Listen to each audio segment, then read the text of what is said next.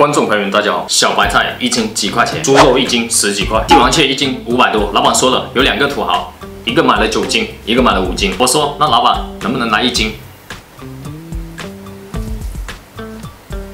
于是我就买了1斤800多的雪花牛排。不好意思，人家帝王蟹是整只活卖的。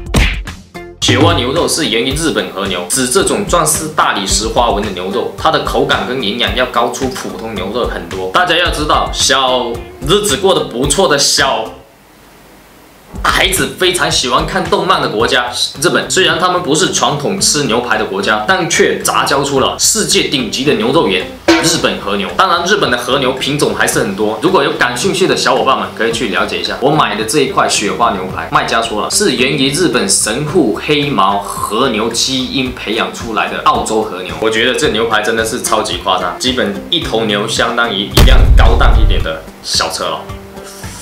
大家要知道，在2001年日本爆发了疯牛病之后，咱们的祖国不管它日本的牛肉多牛逼多好吃，已经全面禁止进口了。如果你在国内，无论是任何一个商家跟你说给你的牛肉是进口日本和牛，你就可以直接报警了，不是走私肉就是在骗你。澳洲和牛根据油花的程度分为12个等级，我这块是顶级 M12级别的，也就是说我这块牛排它的油花分布已经达到了56.3%了，肥肉比瘦肉还要多了。像我这块牛排，如果你煎的话，基本不用再下黄油，小火慢煎就行。为了可以做个对比，我还特地买了 M5级的雪花牛排，大家可以很明显的对比得出这2块牛排，它的油花分布级别越高，它的油花分布就越密。而日本国家则把和牛分为5个等级，相对应的，我这块 M12的牛排就相当于日本 A5级的牛排。当然，日本一些名牌血统纯正的和牛数量非常少，而且他们也禁止出口到别的国家，所以往往供不应求。基本这头牛还没出生，就已经被全世界的土豪提前预定了，准备拿着它们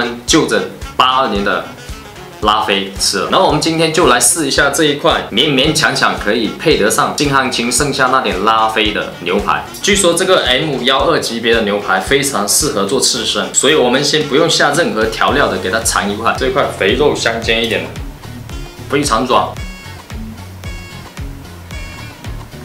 完全没有那种生牛肉那种腥臭味，它越嚼越香，越嚼越有那种奶香那种感觉。感觉这个牛排这样子直接生吃就已经很好吃了，但是从我的内心里面还是多多少少对这种生肉有点排斥。我们稍微给它煎一下吧。当然，等一下为了对比一下口感，我特地从网上买了那种便宜的1斤才35块钱的牛排。这牛排卖家也是说是原缺的，但是他就说卤好的，所以它的配料里面有乱七八糟的很多添加剂。它这块牛排的配料表就只有简洁高端的2个字：牛肉。这个算下来1斤是35块钱，跟这个1斤800多一点的牛排到底有多大的差别？这个我们给它撒点海盐，再来点胡椒，上锅开煎。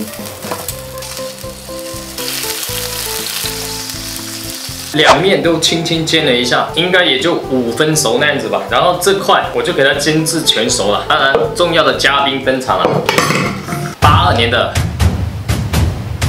可乐我们就不要了，普通的红酒还是可以的吧。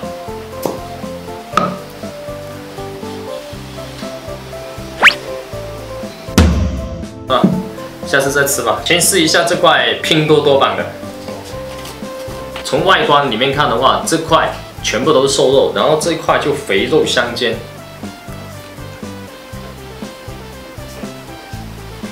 因为这一块我煎至全熟，所以肉比较硬，然后它那些腌料乱七八糟的感觉很杂。好，试一下我们这块5分熟。 不行，我这一块太肥了，这一块太肥了，一咬进去那个油水那样子直接喷出来。这一块肥肉相间一点的，真的是越嚼越香，越嚼越香。它这汁水流出来是那种真的是那种奶香的，但是连在一起的筋还是很韧，咬不断。中间这些雪花这里入口即化，那些奶味又浓又香的那种汁就会流出来。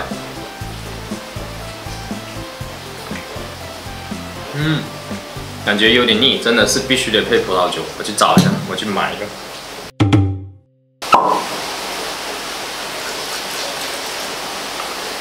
这个实在太肥了，不要。像这个雪花这里是最好吃的。单单这个雪花就已经是很油很腻了，然后像这个全部都是肥肉的，哇，受不了。这边这一块呢，像我这样一口就1块多，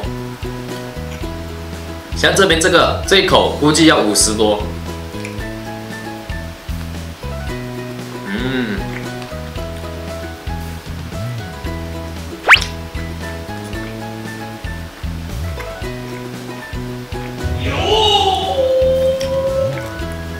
像这个，你一入口干巴巴的，怎么嚼都觉得还可以。这口一口下去，哇！如果是这样牛排这么大块的话，我估计吃得完。像这一块，我现在已经感觉好腻，我不怎么喜欢。像这种顶级的牛排嘛，我觉得有机会可以尝试一下，口感真的是顶级的。但是确确实实，对于我这种不喜欢吃肥肉的人来说，确实很容易腻。可能刚刚我只要吃一点点就差不多了。好 ，OK， 喜欢我的视频记得点赞、关注、分享、评论，咱们下期见，拜拜。